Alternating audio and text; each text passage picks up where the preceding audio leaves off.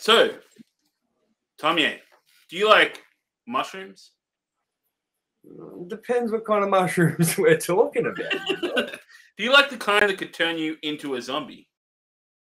No, I wouldn't want those mushrooms. I actually don't like the mushrooms you eat for food either. So I am only after a very specific kind of mushroom. You know what I'm saying? Maybe that's what this is all about, people hallucinating the zombies. Let's touch on this. Let's do that.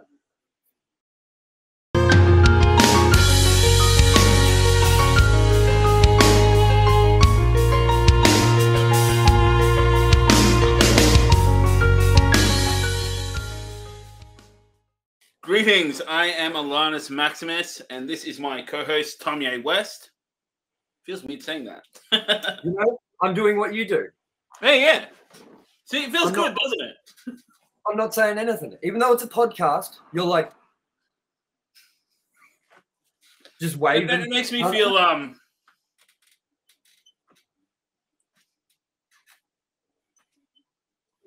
So as you can tell, brand new show. Brand new show. Forget about it. Oh, Dios mío. Ay, ay, ay. Welcome to Televerse Reviews. This is a new series we're doing. We're going to be reviewing television shows, giving an individual score of 0 to 50 each. Then at the end, combining that score and playing off either as a whole series or episode by episode, depending on how many series there are in the... Or when it's released. How many, yeah. And yeah, basically ranking them in the end based on our combined score. So we're not ranking and reviewing, we're scoring. And what's this episode about today? This episode is about the hot off the press Last of Us episode 1. Now, it's going to be an interesting one because I haven't played the games. I've only seen people playing them on Twitch, kind of YouTube, whatever. So it's kind of a here and there kind of thing. I've got a vague idea of the characters and the story, but not a solid one. I'm more watching it at this point as a horror fan, whereas we've got Tomye here, that side, who is obviously PS2. He's played them. He knows them. So it's going to be interesting to see how we go here and what we think. And seeing as we're reversing the roles for this show, how about you give me your thoughts? I think that they handled the show, the property very well so far from episode 1. I think that they've stayed very faithful to the game. They did add in some extra things that I'm sure maybe even were planned for the game or written in script-wise, but realized that it was just too much narrative, too much story at the start to get driven in. Because I've heard some, if you haven't seen this episode of this show, by the way, and you're watching this review, don't do that. Please go watch the episode before you watch this review. At the start, his daughter is killed off very quickly in the show. So imagine that his daughter is killed off quicker than that. And that's what happens in the game. So I feel like you have more of a chance to get to love this character and understand this character more than you did in the game.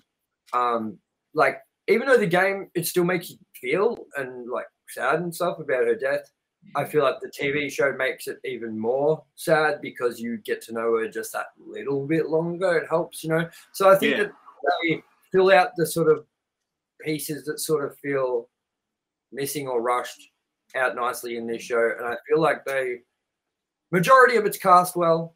I'm still not sold on who plays Ellie. And I think that the tone they went for is very great. I like some little subtleties they had in the background and things like that. And I also like when she was over at the Adler's place at the start, how in the background you saw the grandma behind sort of twitching, doing something weird in the chair, and you could tell that's when things were about to change, sort of thing. And yeah, I really liked. Yeah, it seems to me like they're following the video game nearly beat for beat, and I pretty much.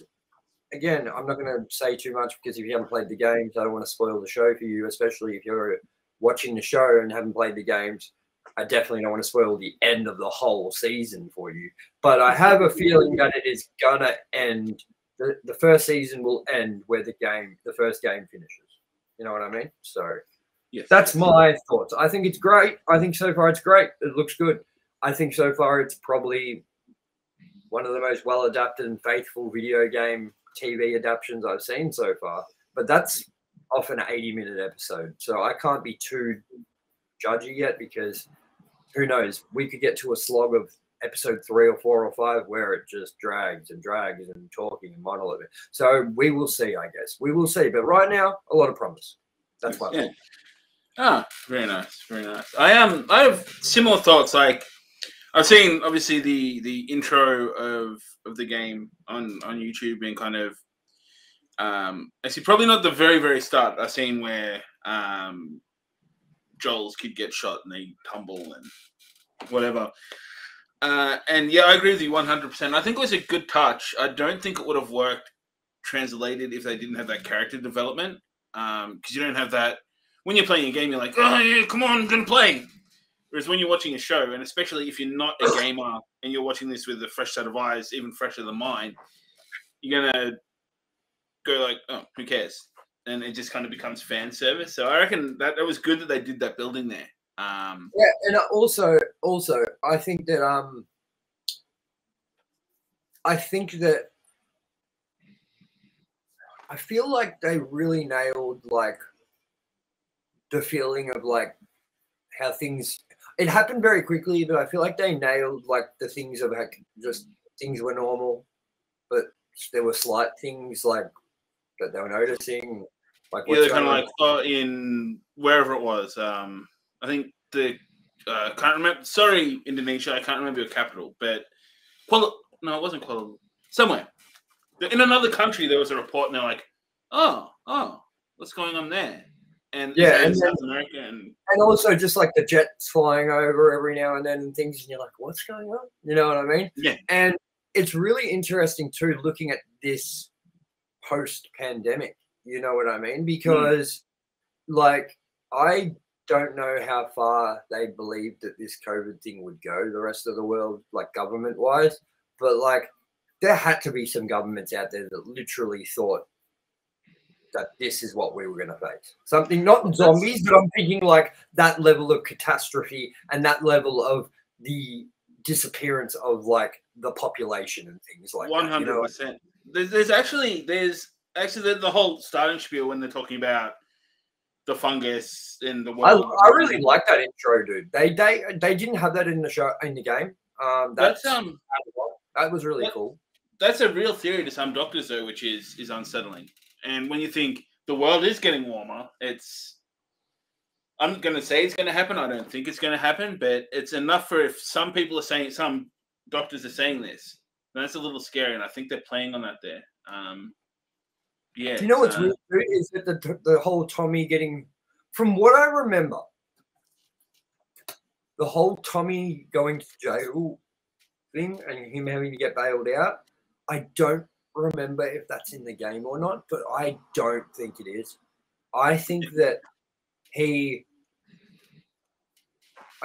Joel, something, I can't remember, but I just remember like him and Joel like running into the house together and being like, "We got to go. Let's get out of here." You know what I mean? Like, and hopping in the car and then doing all of that, saying where they're going to go and all heading to the highway and all this shit. But like, I don't remember the whole jail thing, so I can't be sure about that. But I felt like a different sort of take or answer as to where Tommy was at the time and that sort of thing. So that's interesting. Yeah. Yeah, that's another thing I actually really like to touch as well. When they, when Joel killed the neighbor, Mrs. Adler or whatever it was, and when he's driven off and hit the other people, the other neighbors came out and like, "Christ, Joel, what are you doing?" It's like it kind of I like that little bit where it's like not everyone's in a panic yet. They've kind of just run out and Joel run people over. Yeah, yeah, and you totally can see as well as I said just before, seeing it post pandemic. You kind of see the whole. They're not allowed to leave town because no one knows if this thing is going to spread further and further and further. And that's what leads to his daughter's demise. You know what I mean? they did that very, very faithfully to the game. I do almost feel like though the whole part where they're driving through the town and they're like running through people, and then they like have to reverse because everyone starts running towards them, and that jet crashes behind them and all that. I almost feel like that had a lot more zombies and them running through back alleys and like squeezing through gates and like hands of zombies getting to them and like that sort of thing before they got out into the field where they were greeted by the SWAT. You know what I mean? Yeah. So I don't know about that, but this could just be memories of a completely different fucking game. I mean, think about how many games we have of zombies out there. And I've said to you as well, The Last of Us, great game. I'm not going to sit here and tell everyone that it's a shit game because it's not my cup of tea, which it really isn't. Even though I love Naughty Dog, it's not my kind of game. I love the story. I love the graphics. I love the environments. I love the elements. But I get bored of the whole zombie genre thing a lot very, very quickly. And I think that this game is worth picking up and playing, but it's definitely not worth playing again. And so for me anyway, I had my experience with The Last of Us Part 1, and I enjoyed it, and I really loved it, and I'm happy to leave it there. So for me, I haven't played this game since maybe the remaster version of it on PS4, where I might have played the opening half an hour there again and then didn't play any more of it because I was like, nah, I'm done with this. And to be in complete truthfulness, I have made it up to the exact same spot in The Last of Us Part 2 twice. And from that point onwards, have decided I don't like that game. Yeah. Yeah, it was a mixed review because it was open world. It's not open world. It's not. It's very open spaces. So picture Tomb Raider, or the remake, how there's open space. That's what they're talking about when it comes to open world with The Last of Us Part 2. There is a Seattle area where you can like run around all of Seattle, and that's the part, man, where I get to, because there's a map and you've got to like go through each part of the. Okay, so you look at the map and then you're like, oh, I got to go to this fucking building. So you go to this building, you clear it out. You got to sneak past people doing stealth and all this bullshit. And you got to make it through Seattle. I usually make it just pass through or something, and then I get to the part where you're like about to confront the antagonist or whatever, protagonist. And then I find out that there's apparently like another 12 hours or something after that, and I'm just like, man, I've already done like 15 hours on this or whatever it is, and I'm like, I'm bored, So I'm really interested to see what they're going to do, though, because we've heard mumblings out of Naughty Dog that the next game they are indeed working on is fucking Last of Us Part 3, which is something I didn't want. But I wonder what they're going to do, because if Season 1 ends where the game ends, and then Season 2 picks up where the second game picks up, what do they do then? If it's successful, are they going to just end it? Are they going to like do like sort of what comic book adaptations can do and stuff, where they can like do like a prelude or like do something of what happened in between, the gap between game 1 and game 2, for the series? It's kind of like The Walking Dead, like, you know what I mean? Or what they did for Game of Thrones, where the books weren't written, Yeah, that's what I was about to say. It is HBO, so they might even do this is a TV show, and then I don't know. But on the subject of zombies as well, I think one thing I like about it, like, I'm not so much games, but most of all zombie horror. Like, The Walking Dead, zombie horror movies. It's played and played and played. One thing I do like about this is it's not all focused around day one. It's focused mainly 20 years after of the apocalypse kind of thing, which not a lot of these do. And it's not focused solely on zombies. It's very it's got zombies in it, and that's what the infection does. But it's focused on the relationship of Joel and Ellie and their adventure, and where he has to get her to, and what it all means, and like that's what draws me in. The zombies is the annoying part of the games and stuff to me, like especially like the clicker ones where you have to like sneak past them because they're different, and every zombie has a different trait, and like there's ones that will sense you if you walk really quickly, so you have to see. There's ones that are like blind and like they make weird noises when they hear you, when they turn around they go like, you know what I mean? Like, and it's just like I get scared bored of the zombie stuff. Like I like the narrative. I like the graphics. I like the witty marks back and forth between Joel and Ellie. I like their relationship in the first game, even in the second game at points until spoilers. I'm not going to spoil it, but yeah. Anyways, yeah, like I like everything that surrounds the zombies and the clickers and stuff. And when it gets to those, I just wish it was something else. I wish it was anything but zombies, because I'd care more. But like I just think raptors. Yeah, think about how many. Think. I want you to do me something right now, ALANNIS. List off as many zombie games as you can. I can do many. Dead Island, The Last of Us, Dead Rising, Back 4 Blood, Left 4 Dead, Left 4 Dead 2, The Last of Us 2, State of Decay. On and on we can go. What's the other one? What's the other one that's just Dead Island. no. What's the other one? The one where you parkour, run around during the day. I've got it on my shelf right there. And they've got a new one coming out as well. It's like a number 2. Dying Light. They've already got Dying Light 2 out. That's right. So Yeah, that's what I meant. And wait, Resident Evil. You know what I mean? Undead Nightmare. We could keep going for a while, I think. It's really good, man. Yes. What was it? Zombie U. We could dude, that's what we should do. Is just like sit here one day and make a super cut of every zombie related game. Yeah. Dead Island Riptide. And a Safe Christmas. Home Alone. No. That was oh wait, no, that's a movie. Yeah, but overall, another thing I wanted to touch on was the cast changing. I'm a bit biased because I'm a big fan of Pedro Pascal. I think he looks pretty right, but I found it interesting how different. Like Bella Ramsey is a great actress. Like I wasn't a big Game of Thrones fan, but I watched it. I saw her in it. I knew who she was, but she couldn't look further from being Ellie. Like attitude, maybe she'll nail it. I don't know. I haven't really seen enough of the games, but I believe she could probably. I don't even think she nailed it in that regard, man. Because I noticed at the end, like the part where he like runs into the dude that shot his daughter, and then he beats him over the head to death, and she's kind of looking on with like, "Whoa, like this is sick." And Ellie was not like that to begin with at the show. In the game, she was like, "Was that necessary? That was full on." He's like, "I'm sorry, kid, that you had to see this sort of thing." You know what I mean? And in this one, she's like, she's almost looks like she's on the sideline going, "Yeah, fuck his ass up." You know what I mean? Like, I don't know. I don't think it's a good casting decision. But look, PlayStation have made some questionable casting decisions. Yes, I mean,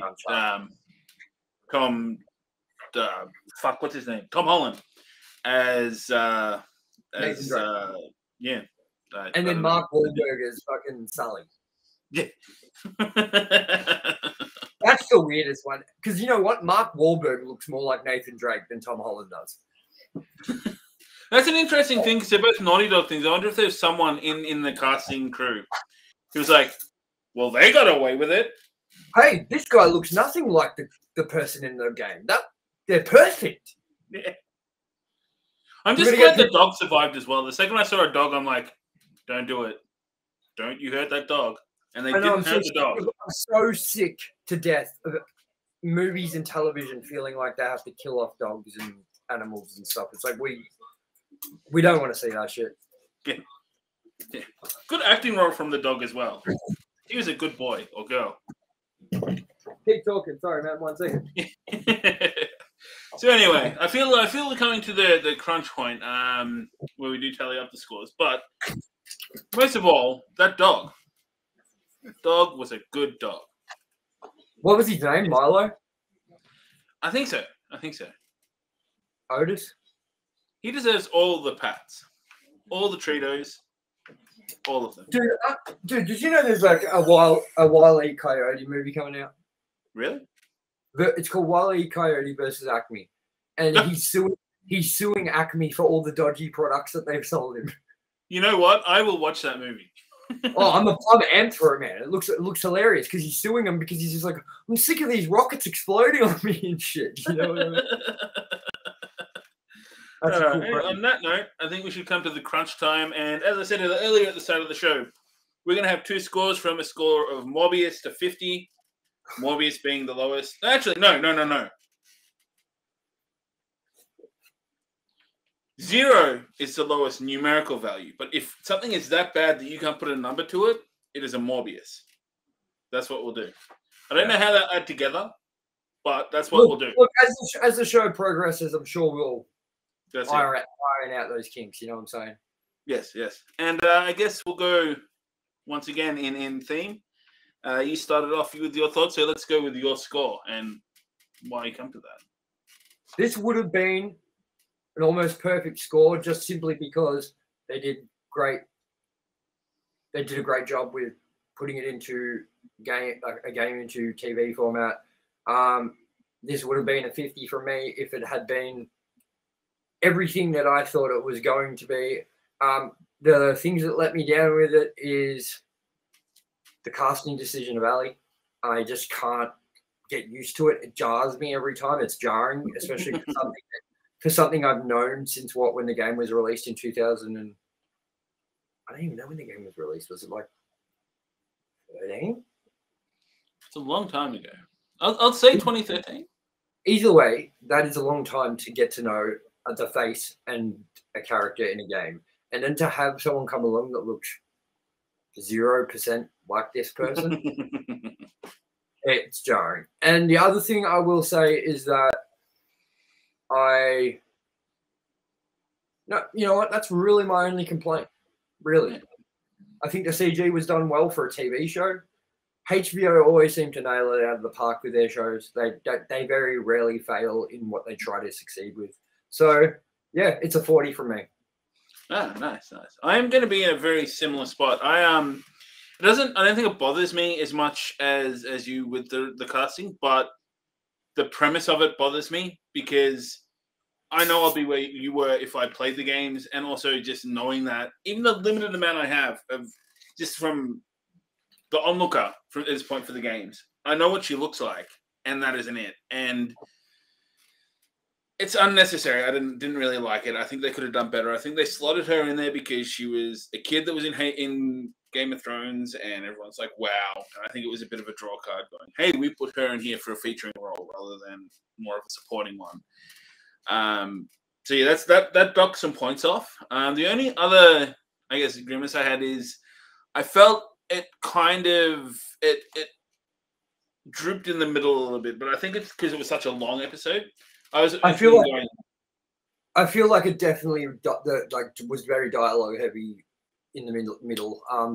And as I said to you, I think that the reason it was 80 minutes was because they wanted to get to a point in the story where they could leave it on a cliffhanger for you to get to the second episode. So I think what they did was this was meant to be the first episode was supposed to be ended at some point halfway through, then that next bit would have picked up. But I think what they decided to do was because of the slow nature of the middle of it was combine the two episodes to make it one, so that slow nature felt like a part of that's just how it's going to flow, the opening, because if you would have separated that and made it a second episode, I think everyone would have been like, this is really boring compared to the first episode. You know what I mean? So absolutely, yeah. That's what makes sense. That's a good point. Yes. I'll also come in and I'll give that. I'll also sit that and say, let's say 41. So 41. Now this is going to be something we'll do. One score of 81. 81, and we're going to bring that up on screen right about now. There's not much to see, just that. 81. 81 out of 100. Everyone just has to know this is a 100-point scale show. We're going to be doing 80s, and this is in the 80s. It's like looking it up on Rotten Tomatoes, where it gets an 84% or a 45% or whatever. So that's the easiest way to kind of, I guess, describe the way we're doing the point system. So yeah. And if we both don't want to give it any points, it's just a straight up fucking Morbius. And you don't want to be a double Morbius. Oh, dude, being a double. That's almost worse than being a child offender. You know. Yes. I hope you've enjoyed what we've done. I've enjoyed this. Tommy, have you enjoyed this? I have. I'm really excited to do this as a new show. I'm really excited as well for everyone to see what we're doing in Ranked and Review Goes to Hell, because I think it's good that we're bringing this show out now, because people still get their fix of what our original Ranked and Reviewed show was in a different, with TV and sort of thing, in a different way of doing it. And Ranked and Review Goes to Hell is going into a whole new level that I don't think anyone has tried to do or is gonna try to do on YouTube, and I can't wait for everyone to see it. Yes, it will be coming at you soon. When we work out how to make videos, we'll get there. But that's what we want to do. We want to bring you quality over quantity with this, and that's what it's going to be. And you will thank us for it. It's like, but at least twice as good as what HBO did in the first episode of The Last of Us with the green screening, I reckon. I hate HBO. Just fucking come at us with an offer. Who are you? come at us with an offer, and we will move to your channel. Yeah, simple. We'll do all the work. Yep. Then we'll rank it. The show. No, wait, we'll supervise. We're not going to do the work. You do the work, HBO. We'll just supervise and go. No, but I'm saying we're in charge of all their shows. Yeah. And none of them are going to be as good. because all we're in it for is the payday. That's it. Let's wrap this fucking shit up. Yes. Well, I've been ALANNIS Maximus. This has been TOMYE West, and you have been you. So keep on being you and reaching for those stars, because that's what it's about. Cuddling along, goodbye. And we'll see you on episode 2 of Televerse Review, won't we, ALANNIS? Peace. Also, Pop Vultures is coming out. More Pop Vultures. Yes. Watch that. Peace. Peace.